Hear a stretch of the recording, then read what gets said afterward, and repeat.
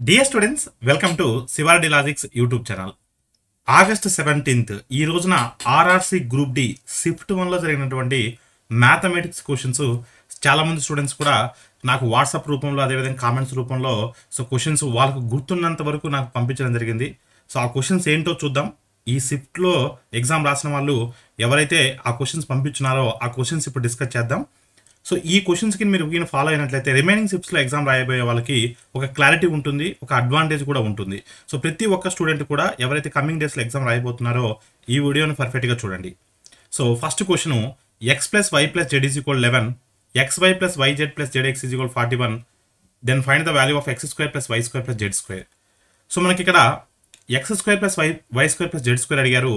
అంటే మనకి ఇక్కడ ఇచ్చినటువంటి ఫస్ట్ ఈక్వేషన్ కింద మీరు స్క్వేరింగ్ ఆన్ బోత్ సైడ్ చేసినట్లయితే x² + y² + z² plus 2 times of xy plus yz plus zx is equal to 11 square. 11 square అంటే how much అంటే 121. మనకి xy plus yz plus zx value ఇచ్చున్నారండి. how much they given అమ్మా 41. అంటే 2 into 41. 2 into 41 is how much అంటే 82. This 82 comes to this side minus 82. అంటే 121 నుంచి 82 subtract చేస్తే ఎంతమ్మా 39. Your answer is what 39. x² + y² + z² is equal to 39. 39 is the right answer. Amount ఇచ్చున్నారు, మొత్తం ఇచ్చున్నారు 9576. వడ్డీ రేటు 14%, రేట్ ఆఫ్ ఇంట్రెస్ట్ 14% ఇచ్చున్నారు. ఒక సంవత్సరానికి వడ్డీ రేటు కింద లెక్కెట్టినట్లయితే సాధారణ వడ్డీ ప్రకారం వచ్చేటువంటి అసలు ఎంత అని అడుగుతున్నారు. మనకి ఇక్కడ మొత్తం ఇచ్చున్నారు, అమౌంట్ ఇచ్చున్నారు, వడ్డీ రేట్ ఇవ్వడం జరిగింది, కాలం ఇవ్వడం జరిగింది, ప్రిన్సిపల్ అడుగుతున్నారు, అసలు అడుగుతున్నారు. చూడమ్మా 1 year రేట్ ఆఫ్ ఇంట్రెస్ట్ 14% కదా. ఇప్పుడు మనకు ప్రిన్సిపల్ ఎంత తెలియదు, 100% అనుకుందాం. ప్రిన్సిపల్ 100, అసలు 100, వడ్డీ రేటు 14. అప్పుడు మొత్తం ఎంత అవుతుందండి 114 అవుతుంది. అంటే మొత్తము 114% అవుతుంది.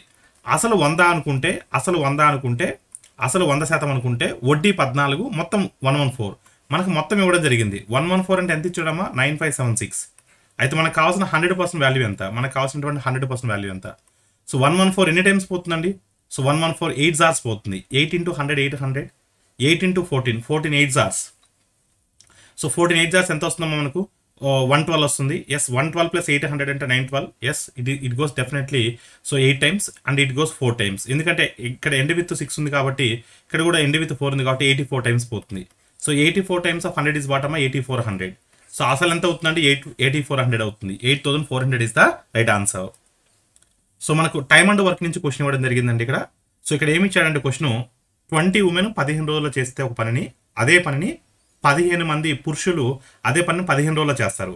అయితే పురుషుడికి స్త్రీకి ఉన్నటువంటి వాళ్ళ యొక్క సామర్థ్యాల నిష్పత్తి అడిగాడు, ఎఫిషియన్సీ రేషియో అడిగాడు. చూడమ్మా 20 మంది 20 women can do a piece of work in, మనకు తెలుసు m1 d1 is equal to m2 d2. మీకు యూనిటరీ మెథడ్లో చెప్పినప్పుడు చెప్పాను m1 d1 is equal to m2 d2. m1 20 women 15 డేస్లో ఒక వర్క్ చేస్తే అలాంటి వర్క్నే 15 men can do it in how many days అమ్మా 15 days. అంటే 15కి 15 క్యాన్సిల్ అయిపోతే 5 టేబుల్లో 5 3 జార్స్ 5 4 times క్యాన్సిల్ అయిపోతే మనకు men to women రేషియో కావాలండి. men to women రేషియో కావాలి. men to women ratio. men to women ratio అమ్మా అంటే ఏమవుతుందండి. మెన్కి అప్పుడు ఈ 3 యువతలకు వచ్చేస్తుంది అంటే 4:3 అవుతుంది. men to women రేషియో ఎంత అవుతుందండి. men to women రేషియో ఎంత అవుతుందమ్మా 4:3 అవుతుంది. 4:3. వాళ్ళ సామర్థ్యాల నిష్పత్తి అడిగారు. సామర్థ్యాల నిష్పత్తి ఎంతమ్మా 4:3. అంటే పురుషుడి యొక్క సామర్థ్యం 4 భాగాలు ఉంటే స్త్రీ యొక్క సామర్థ్యం 3 భాగాలు ఉంటుంది. Next mixtures are allegations problem ఇచ్చున్నారండి. కాపరు zinc అనేది ఒక పాత్రలో, ఒక వెజల్లో కాపరు జింకు 5:2 ఉంటే మరొక పాత్రలో కాపరు జింకు 5:7 నిష్పత్తిలో ఉన్నాయి. ఈ రెండు పాత్రలు కూడా ఈక్వల్ క్వాంటిటీ అని చెప్తున్నాడు. ఈ రెండు కూడా ఈక్వల్ క్వాంటిటీ అని చెప్తున్నాడు. ఈ రెండు వెజల్స్ కూడా ఈక్వల్ క్వాంటిటీ. దాంట్లో ఉన్నటువంటి రేషియోస్ డిఫరెంట్ కానీ క్వాంటిటీ మాత్రం ఈక్వలే. ఈ రెండింటిని ఒకే వెజల్లో పోర్ చేస్తే కాపర్ టు జింక్ రేషియో అడుగుతున్నారు. చూడమ్మ ఈక్వల్ క్వాంటిటీ సమాన పరిమాణం అంటున్నాడు. కాబట్టి ఇక్కడ కాపరు జింకు, అదేవిధంగా ఇక్కడ కూడా కాపరు జింకు 5:7 సమాన పరిమాణం అంటున్నాడు. కాబట్టి ఇక్కడ మొత్తం ఎన్ని భాగాలు ఉందమ్మా 7 parts ఉంది. ఇక్కడ మొత్తం ఎన్ని పార్ట్స్ ఉందమ్మా 12 parts ఉంది. సో మనం ఈక్వల్ చేయాలి. ఈక్వల్ చేయడం కోసం ఈ రెండింటి కసాక్ తీసుకుంటాం. 7 పార్ట్స్ అంటే మొదటి వెజల్లో 7 పార్ట్స్ ఎంతైతే పరిమాణం కలిగి ఉంటుందో రెండో వెజల్లో 12 పార్ట్స్ కూడా అంతే పరిమాణం కలిగి ఉంటుంది. అంటే 7 పార్ట్స్ అంటే సో మనకు టోటల్ ఎల్సిఎం తీసి ఎంత వస్తుందో 84 వస్తుంది. అంటే 7 పార్ట్స్ అంటే 84, ఇక్కడ 12 పార్ట్స్ ఉన్నా సరే 84, రెండు కూడా ఒకే పరిమాణం కలిగి ఉంటున్నాయి. 7 టేబుల్ 12 టైమ్స్ పోతుందండి. అప్పుడు 12 టైమ్స్ ఆఫ్ 5 అంటే ఎంత వస్తుందమ్మా 60 వస్తుంది. అదేవిధంగా 2 టైమ్స్ ఆఫ్ 12 అంటే ఎంత వస్తుందంటే 24 వస్తుంది.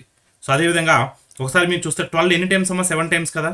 సో 5 7s 35 వస్తుందమ్మా ఇక్కడ. అదేవిధంగా 7 7s 49 వస్తుంది. ఇప్పుడు చూడండి మొదటి వెజల్లో కాపర్ ఎంత ఉందమ్మా 60 ఉంది. రెండో వెజల్లో కాపర్ ఎంత ఉందమ్మా 35 ఉంది. రెండింటిని యాడ్ చేస్తే 95 ఈస్ టు ఇక్కడ జింక్ ఎంత ఉందమ్మా 24 ఉంది. ఇక్కడ జింక్ ఎంత ఉంది 49 ఉంది. సో 24 + 49 73. సో 24 + 49 ఎంతమ్మా 73. అంటే ఆ రెండింటిని మిక్స్ చేస్తే ఆ మిక్చర్లో ఆ మిశ్రమంలో కాపరు జింక్కి 95:73 పార్ట్స్ అనేది మనకు ఉంటుంది. నెక్స్ట్ అండి సింప్లిఫికేషన్ క్వశ్చన్ అడిగారు.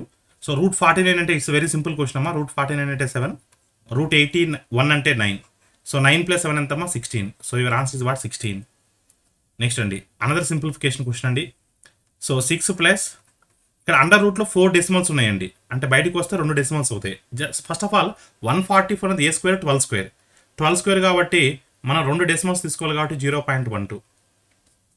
ఇక్కడ 4 డెసిమల్స్ ఉన్నాయి. ఇది 18², బయటకు వస్తే 2 డెసిమల్స్ అవుతాయి అంటే 0.18 మైనస్ 4/5 అంటే 0.8, 1/5 అంటే 20%, 4/5 అంటే 80%, 80% అంటే 0.8.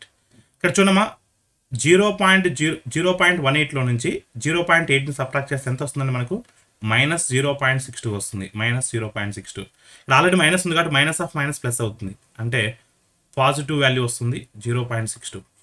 అంటే 6 + 0.12 0.62 అంటే ఎంత వస్తుందమ్మా 6.74 వస్తుంది. So your answer is what 6.74. Now next question 0.00015129 దీని యొక్క వర్గమూలం అడుగుతున్నారండి.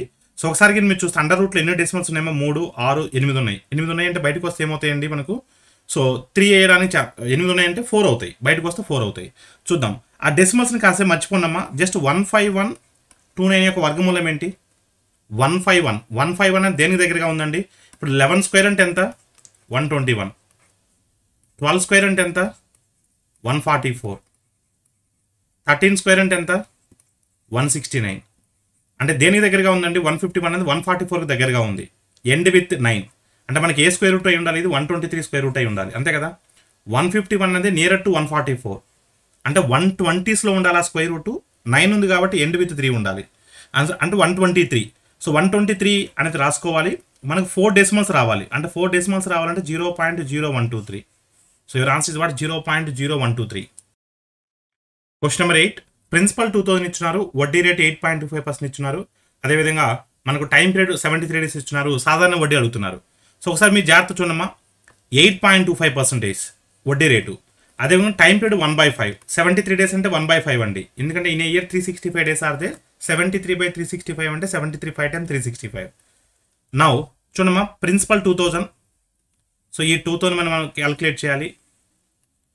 8.25%, 73 డేస్ అంటే 1/5. సో 5 ఎన్ని టైమ్స్ పోతుందండి.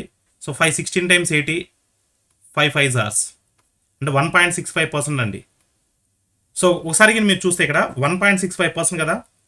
సో 1.65 into 2 చేయండి అమ్మా. 1.65 into 2 అంటే ఎంత వస్తుందండి 2 into 165 అంటే 330 వస్తుంది. 330. కానీ ఇక్కడ ఒకసారి మీరు గమనిస్తే ఇక్కడ పర్సంటేజ్కి 2 zeros క్యాన్సిల్ అయిపోతే ఇక్కడ 2 డెసిమల్ ముందు ఒకటే 0 ఉందండి. అలాంటప్పుడు మనకు ఇది 16.5% అయితే 330 వస్తుంది. కానీ 1.65% కాబట్టి ఎంత వస్తుందమ్మా 33నే వస్తుంది. So your answer is what 33. Alternative days concept అండి. ప్రత్యామ్నాయ రోజుల్లో కింద స్టార్ట్ చేసినట్టయితే ఆ పని ఎన్ని రోజులు పూర్తవుతుంది. స్టార్ట్ విత్ క్యూ అన్నాడు. అంటే పి ఒక్కడే ఒక రోజు ఒక పనిని 9 రోజుల్లో పని పూర్తి చేయగలడు. క్యూ ఒక్కడైతే 12 రోజుల్లో పని పూర్తి చేయగలడు. ఇద్దరు కలిస్తే ఎన్ని రోజులు చేయగలరు. P alone can do a piece of work in 9 days. Q alone can do the same piece of work in 12 days. If the Q started the work, then in how many days the work will be completed whenever they are working in alternative days. First of all, మనకి ఇక్కడ P ఒక్కడైతే P alone can do a piece of work in 9 days. Q alone can do a piece of work in 12 days. First of all, we need to find out total work. So total work is nothing but LCM. LCM is how much? 9 or 12. It goes 3 table maximum. So smallest number goes 3 times. 3 times of 12, 36. LCM is 36. So total work is 36. 9 4 times, 12 3 times. Start with Q na. And the first day 3, second day again P 4. Like that, how many cycles are possible? Same cycle repeats again na. అలా same cycle ఎన్ని times repeat అవుతుందండి? అలాంటి 7s 36లో ఎన్ని ఉండొచ్చు? So 5 ఉండొచ్చు. Yes, 5 cycles. So each cycle is how many days అమ్మా? 2 days అంటే 10 days. So 10 daysకి work అయిపోతుందండి? అవ్వదు. 10 daysలో ఎంత వర్క్ అయిపోతుందంటే 35 యూనిట్స్ అయిపోతుంది. టోటల్ 36 ఉంది, ఇంకొక 1 యూనిట్ ఉంది. ఆ 1 యూనిట్ ఎవరు చేయాలి? క్యూ చేయాలి, ఎందుకంటే క్యూతోనే స్టార్ట్ చేసింది. సో రిమైనింగ్ 1 యూనిట్ వర్క్ అనేది క్యూ చేయాలి. క్యూ ఎఫిషియన్సీ ఎంత? క్యూ యొక్క సామర్థ్యం ఎంత? 3. అంటే డే ఎంత పడుతుందో పట్టదు. సో మొత్తం తన కెపాసిటీ 3 కాబట్టి 1/3 ఆఫ్ ద డే పడుతుంది. అంటే 10 days తర్వాత 1/3, 10 days తర్వాత 1/3 అంటే 10 1/3. So your answer is what? 10 1/3. Average speed అడుగుతున్నారండి. ఫార్వర్డ్ స్పీడ్ ఇచ్చున్నారు. అంటే ఒక వ్యక్తి సో ఏ ప్లేస్ నుంచి బి ప్లేస్కి వెళ్తే సో ఫార్వర్డ్ స్పీడ్ అనేది 15 km/h అండ్ బ్యాక్వర్డ్ స్పీడ్ అనేది 20 km/h. Then they are asking what is the average speed during the whole journey. ఓకేనమ్మా. ఒక వ్యక్తి ఏ ప్లేస్ నుంచి బికి 15 కిలోమీటర్ల వేగంతో వెళ్ళాడు. తిరుగు ప్రయాణంలో 20 కిలోమీటర్ల వేగంతో వస్తున్నాడు. అయితే సగటు వేగం ఎంత? చూడండి, మనకి డిస్టెన్స్ అనేది కాన్స్టెంట్ అండి. సో డిస్టెన్స్ కాన్స్టెంట్ కాబట్టి వాట్ ఈస్ యావరేజ్ స్పీడ్ అమ్మా? So 2 × S1 S2 by 2 × S1 S2 by S1 plus S2, 2 × S1 S2 by S1 plus S2, S1 plus S2. చూడమ్మా, ఇక్కడ ఎంత వస్తుందండి? దిస్ వాల్యూ ఇస్ 35 నా? Yes, 35.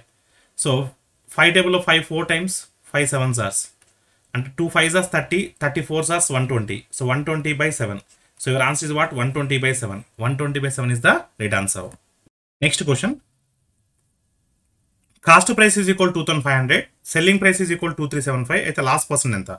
కొన్న విలువ 2500 ఇచ్చినారు, అమ్మిన విలువ 2375 ఇచ్చినాడు, నష్ట శాతం అడుగుతున్నారు. సో ఇక్కడ ఖచ్చితంగా నష్టమే వస్తుంది. కొన్న వెలకి అమ్మిన వెలకి కాస్ట్ ప్రైస్కి సెల్లింగ్ ప్రైస్కి ఉన్నటువంటి డిఫరెన్సే లాస్ అవుతుంది, నష్టం అవుతుంది. ఎంత డిఫరెన్స్ ఉంది? 125 రూపీస్ డిఫరెన్స్ ఉంది. Loss percentage is always calculated on cost price. నష్ట శాతం ఎల్లప్పుడూ కూడా కొన్న వేల మీద లెక్కెడతాం. అంటే 2500 రూపీస్ మీద లెక్కెడతాం. సో 2500 రూపీస్లో 1% అంటే 25, 5% అంటే 125.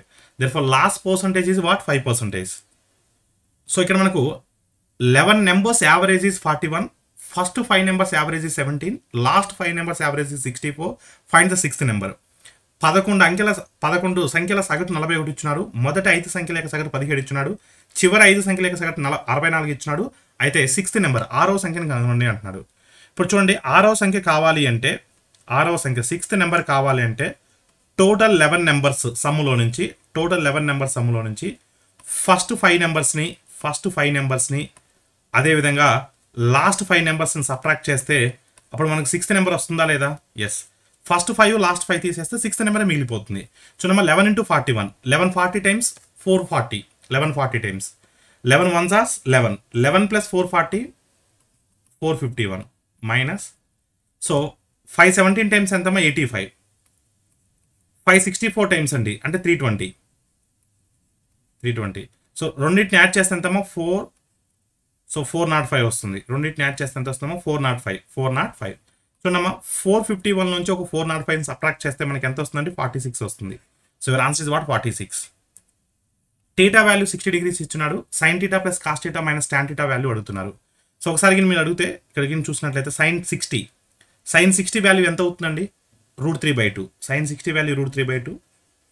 కాస్ 60 వాల్యూ అండి 1/2. Tan 60 value -√3. జస్ట్ ఇచ్చినటువంటి ఆప్షన్స్కి అనుగుణంగా మనం ఏ ఆప్షన్ పెట్టాలనేది, ఎంతవరకు కన్క్లూడ్ చేయాలనేది ఆప్షన్స్ మనకు తెలియదు కాబట్టి ఆప్షన్స్ బట్టి మనం ఆన్సర్ పెట్టవచ్చు. ఇది మనకు August 17th. So SHIFT-01లో memory based questions students మనకు పంపించినటువంటి క్వశ్చన్స్ని బేస్ చేసుకొని స్టూడెంట్స్ ఇచ్చినటువంటి క్వశ్చన్స్ని నేను మీకు ఎక్స్ప్లెయిన్ చేయడం జరిగింది. ఎవరైతే రిమైనింగ్ షిఫ్ట్స్లో ఎగ్జామ్స్ రాస్తున్నారో వారు కూడా సో మీరు మీ క్వశ్చన్స్ని నా శివాడే లాజిక్స్ యూట్యూబ్ ఛానల్ కామెంట్ రూపంలో మీరు ప్లే చేసినట్లయితే వాటిని మిగతా స్టూడెంట్స్కి యూజ్ అయ్యే విధంగా సో నేను ఈ యొక్క వీడియో చేయడం జరుగుతుంది. ప్రతి స్టూడెంట్ కూడా ఈ అవకాశాన్ని సద్వినియోగం చేసుకోండి. Thank you all of you.